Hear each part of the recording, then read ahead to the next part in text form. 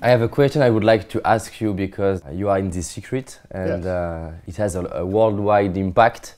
And I would love to know because not everybody has results with this secret. It's great because it helps to open the mind. According to you, what's missing in this secret to help the people who are still struggling? Well, the secret's only an introduction to an idea.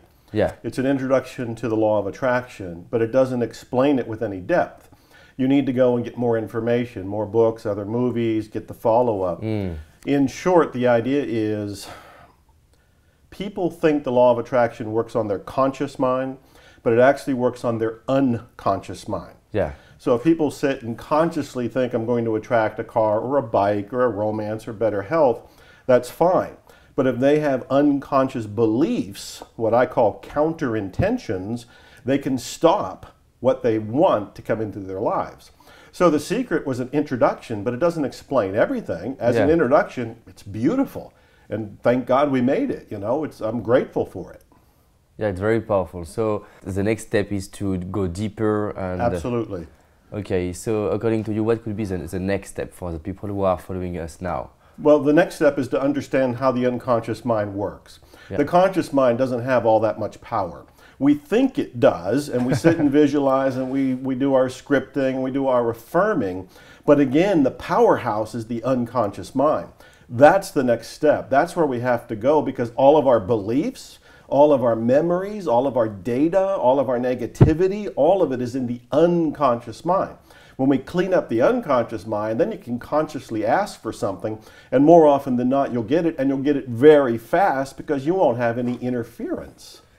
The interference comes from your own unconscious mind. And you are well known to help people to attract what they want. So how we can do to communicate with the subconscious and to help him to help us? Well, the first thing to do is actually ask for help from your own unconscious mind. The beliefs that are in your unconscious mind are not buried and they're not hidden. You can uncover them, you can tease them out. And you can do that by starting to ask questions like, what might I believe that would stop me from attracting money? What might I believe stop me from attracting a romance? What might I believe to stop me from having better health? And you can start to have those beliefs surface, and then when they come up, because there could be things like, I don't believe it's possible, I don't believe I deserve it, I've never seen an example in my life, there's all kind of negativity that'll come up. Welcome it and question it. Ask yourself, do you believe it's true that you can't attract money? Do you believe it's true you can't attract your soulmate? Do you believe it's true you can't attract better health or the romance or the job or whatever it happens to be? And what you're doing is slowly unearthing your own evidence for your limiting beliefs. As you look at them, you start to weaken them, and then they can disappear. That's one way that you can do it. And when it disappears, you have to create new belief? Not really. Now, some people say you can replace old beliefs with new beliefs. I actually feel that you want to release the negative beliefs, and what's there is more of a divine calling. What seems to be there is almost an underlying mission for you personally. It'll be different for me, different for somebody else watching, different for you. But when you get rid of the negative beliefs, that calling, that mission, that life path is there for you. You don't have to go and put new beliefs there. There's already a divine belief waiting for you. Unleash it. What's that? Unleash it. You can unleash it. You can live it at that point. There's no interference at that point.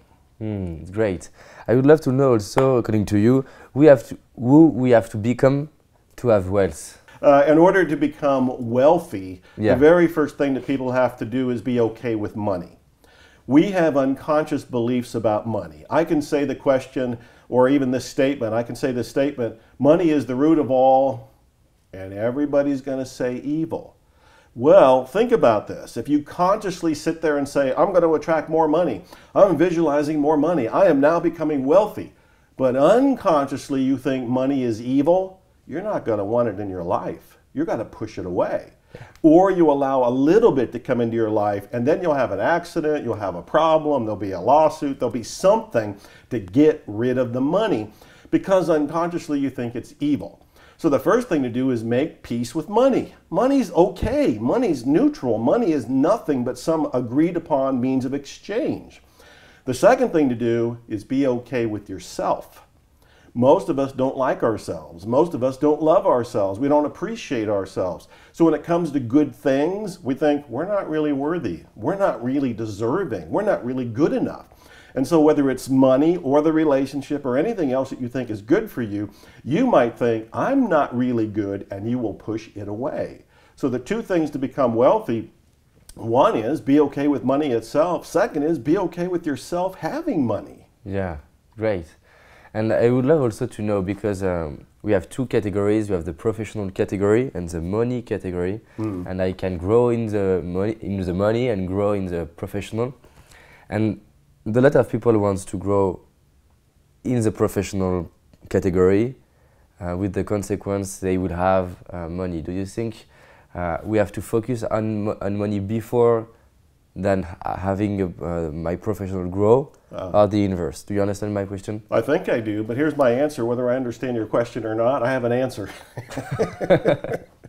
And my answer is, you are to pursue your life mission first. Whatever your professional calling is, you pursue that. You don't worry about money first. You worry about, am I doing what I'm here to do as my personal calling, my personal mission, my divine calling? As you do that, either money is going to come to you, or at that point you can start to have an eye towards, well, how can I charge for this? How can I make more money for this? What are the rules of money that I can bring that into my life? But that's not the focus. There are numerous stories of people who have just followed their own dreams, and by following their dreams, everything else fell into place. When you focus on money, you can actually put a block up from focusing on your own heart path, following your own divine calling. So you follow your path and Yes. what you want to do in this planet, and you make link with money. Yes. Then you make link. Yeah, Walt Disney, the great movie maker, said he wanted to make money from his movies so he can make more movies. And I thought, that is divine, that is clear, that's noble. That's the focus we all want to have. I'm an author. I want to write books that make a difference. I want them to make money only so I can keep writing books. It's not about the money. It's about following your divine purpose, whatever is unique for you, your calling, your path through life. So when we think about money, we have to find, or why I want this money, why I want to become a millionaire, why I want to become a billionaire. Well, money is a means to an end. Too many people focus on the money and they don't realize that what they really want is what the money will bring them. Yeah. So what I tell people is, okay, say you won the lottery, or say you inherited money, say that you had some sort of abundance fall into your lap. What are you going to do with it? That's more important to look at, because somebody may say, well, I've always wanted to open my own restaurant. Now I will open my restaurant. Well, then forget about the money, focus on the restaurant. That's your dream. Somebody else might say, I've always wanted to write a children's book. Focus on the children's book, not on the money to get to the children's book. There's lots of ways to obtain what you want. Money is simply one of them. When we focus too much on money, we become blind to all the other possibilities that are around us. Things can be given to you, things can be won. There's all kinds of exchanges, bartering, any number of possibilities. Money is only one of them. Right, I love that. I was reading a short biography of you, Yes. and I would love that you tell your story and how did you start, because you are talking about find your purpose, and I believe that you were struggling and you had some experiences to change your life. Can you tell me that? How did you start? How much time do you have? The time you give me. Right. I don't have a short story. I was homeless. I was in poverty for a very long time. I did go through the struggles, the dark night of the soul. And throughout it all, I was trying to find what was my purpose. What am I here to do? Throughout my life, I had played with different possibilities. I thought I was going to be a magician at one point, an entertainer. I thought I was going to be a lawyer at one point, which I think is funny today. I thought I was going to be a detective at one point. I thought I was going to be a baseball player at one point. I was trying to find myself. When I decided that I wanted to be an author, and I decided because I realized I can be all of those different characters in stories that I could write, it felt like being an author had more power. And as I sat with that and pursued that, I realized that I wanted to write things that made a difference in people's lives. At first, I wanted to write comedy because I thought, well, if I could make them laugh, they'd be able to forget their problems. And the first real success in writing I had was I wrote a one-act play that was produced in Houston. I think it was in 1979, and it won first place. It was a comedy. And I got a taste of this might be my calling, to go in this direction of having people change their lives. So I just began pursuing it. It took a long time for me to get through my own limiting beliefs, because I had beliefs about money, I had beliefs about deservingness, my self-worth was horribly low. Whenever you've been homeless or you've been in poverty, you really struggle with, am I worthy of life itself? Am I worthy of anything good? I had to go through all of that and pretty much did it by myself. We didn't have the internet. We didn't have a lot of the bells and whistles and gifts and lessons and teachers that we have. Thank goodness for the public library. That's where I lived. That's where I got shelter. That's where I got my knowledge from all the other authors. And you built your own library now. Now I don't go to the public library. I have my own private library, and I truly love it, and I'm very grateful for it.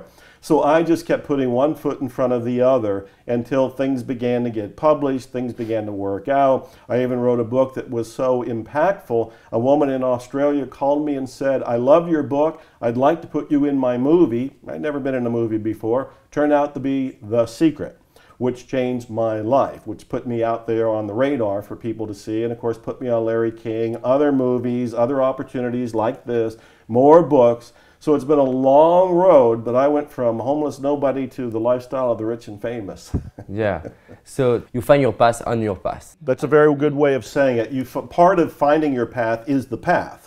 And what I encourage people to do is look at, where do you get the most joy? Where do you get the most fun? What would you do even if the money wasn't involved? You would want to do it even if you weren't paid. I love writing so much, it doesn't matter that I get paid for it. I would prefer it because it enables me to have a lifestyle that enables me to keep writing. But even if there was this world where I wasn't getting paid for it, I'd still get up and write because I think it's my mission. It's my personal calling. Each person has one. I think each of us has our own piece of the puzzle. I once gave a talk where I passed out a jigsaw puzzle. And I said, everybody take a piece of the puzzle. And I stood in front of the group and I said, okay, look at your piece of the puzzle. And they would look at it and it makes no sense because all I have is that one irregular piece. But I said, when you take your piece and we all come up front and we put our piece on the table, it makes this beautiful painting. Yeah. That's life. You have a piece of the puzzle. I have a piece of the puzzle. These people have a piece of the puzzle. When we all contribute our passion, we follow our calling, life works. I love that. I would love to know, because I love the topic of luck and to be lucky. Yes. And I think we can build a luck skill. Right. And I would love to know, according to you, why do you belong to the top experts now? What are the differences, according to you, between every expert? Because there are a lot of coaches, a lot of authors, a lot of speakers, and there are only top 2% who make a big difference. According to you, what are the differences?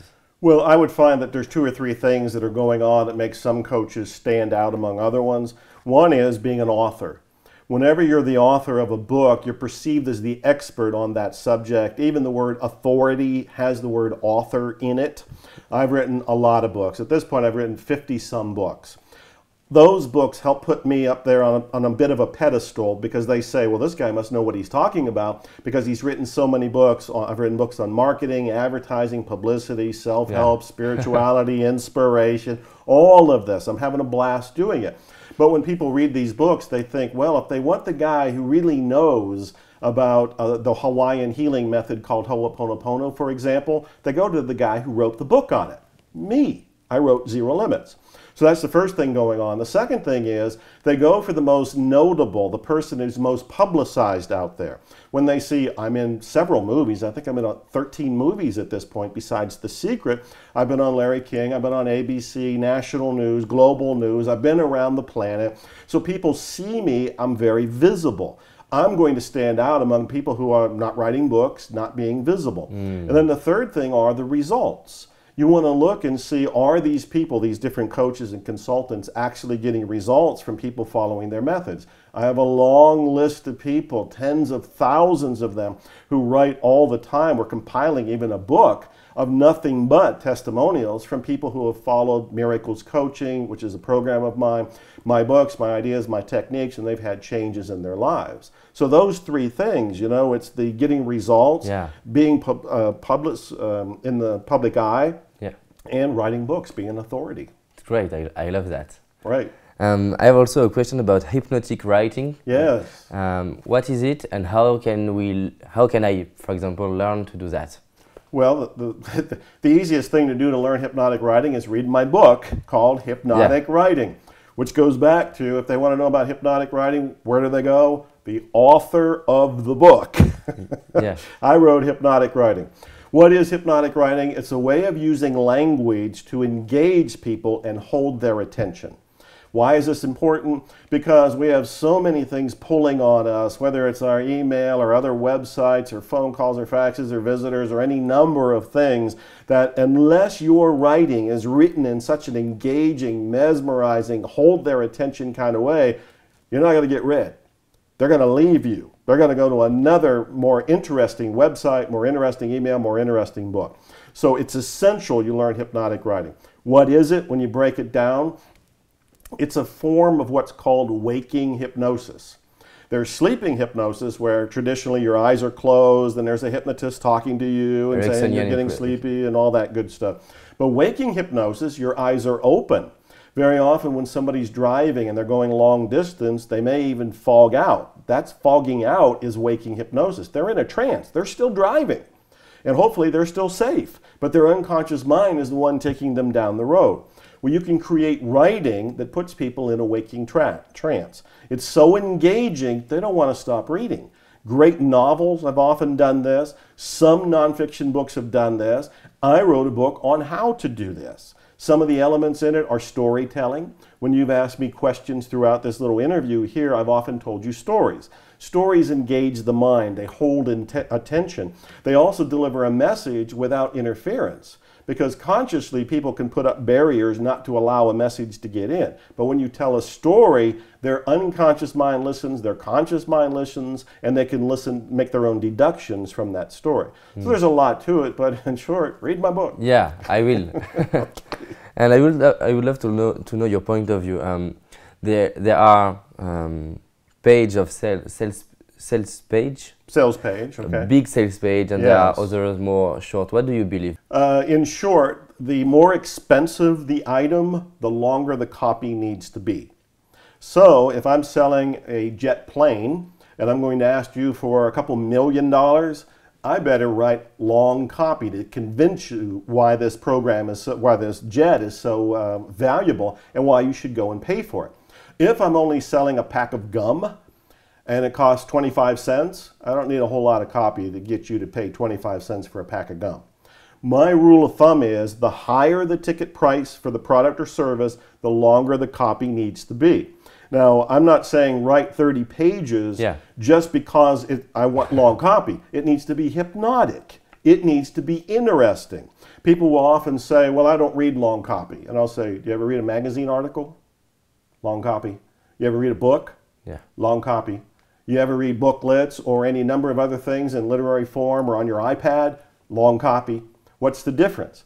Well, they considered the sales letter to be boring or junk mail, so they said they didn't read it. What that tells me is it wasn't written in a hypnotic way. People will read any length of copy if it's of interest to them. So, higher ticket item, longer copy. Great.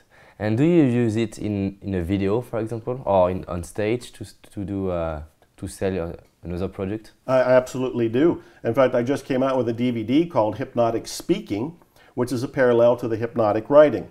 And this is an analysis of what I'm doing on stage. I'm using the very same techniques I use in writing. I'm using the very same techniques of hypnotic writing right now with you. I'm doing all of this. If I felt that I was trying to sell you on something and I have nothing that I'm trying to sell you, I don't need to go into long copy. But if I did, you know, and I wanted to point to one of these guitars and tell you it's $50,000 for this guitar, you'd probably go, unless you know guitars, you'd probably reel back and go, why?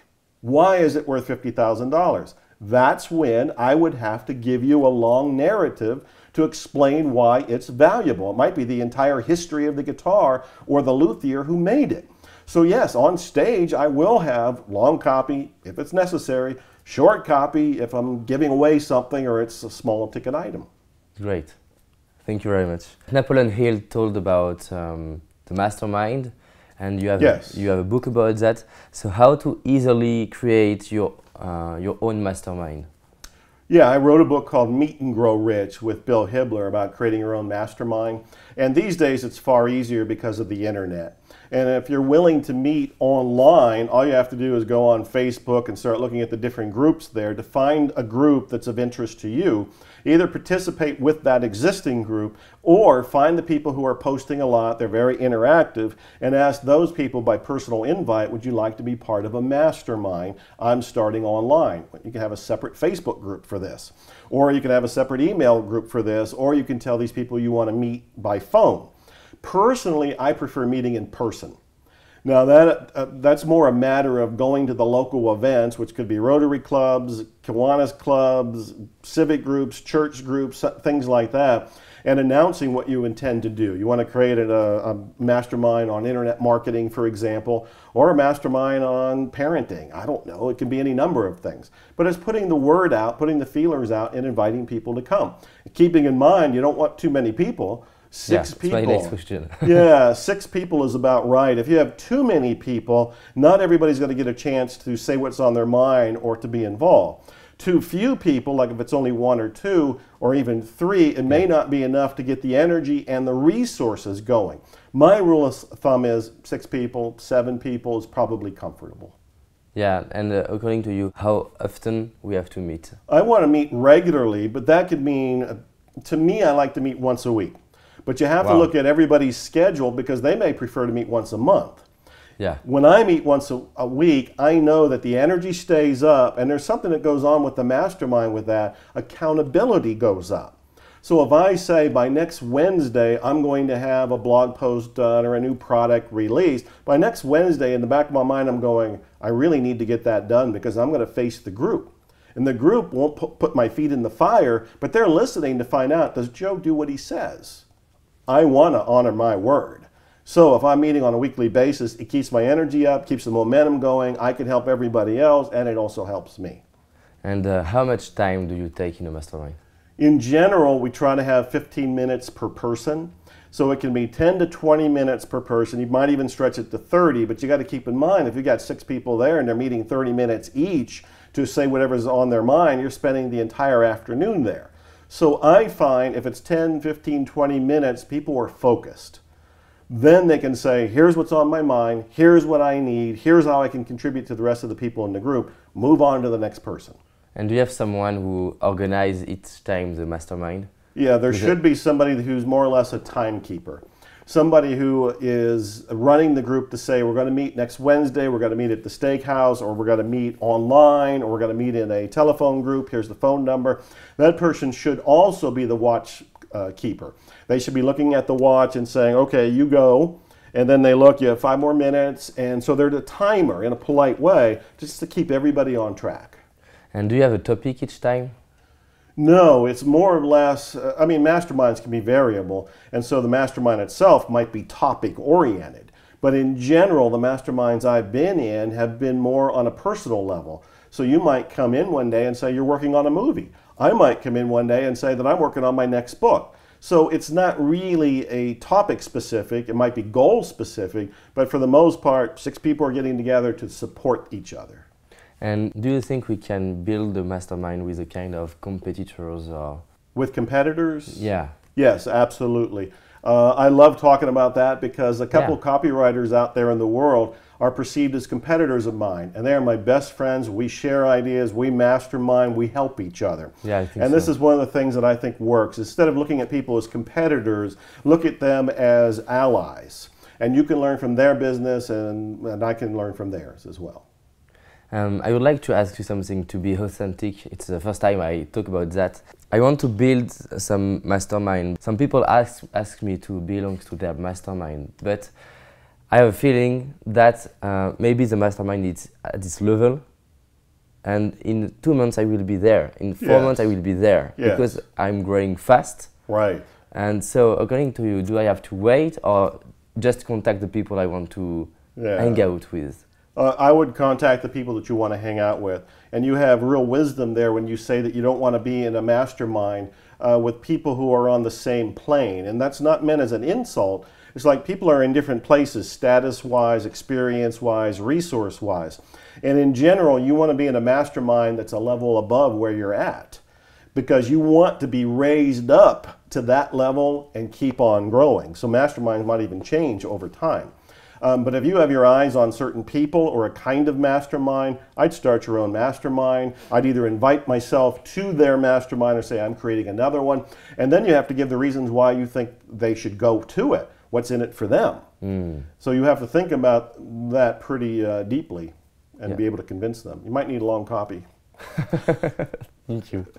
I have two last questions. How can we become losers? How can we become losers? Yeah. Easy. Yeah. Don't follow your dreams. Don't follow your intuitions. No intuition. Don't act on your opportunities. Okay. Don't take any action on any good ideas, recommendations, advice, intuition, dreams, passion. Ignore all of it. Oh, yeah. Ignore all of it. And you know what? That's how I went homeless. Oh, it's great. Because I kept ignoring little voices in my head that would say, apply for this job, or go to this town, or write this particular piece. And I would think, that wouldn't work. I'd think I was smarter than my intuition. And as long as I thought I was smarter than my intuition, I was a loser. Oh, you were an expert before. I was an expert at losing. Yes. Do you have some life lessons you would like to share to youth? Yeah, the greatest life lesson for me is to appreciate the moment. And this is part of what I am teaching people when I get on a soapbox about, is that this moment right now is absolutely wonderful. It is just divine, perfect. When we start to think about the past, whether we fantasize about it or miss it or complain about it, or we start to think about the future because we're dreaming about that and we're fearing it or worried about it or wanting it to be a particular way, we've missed this moment.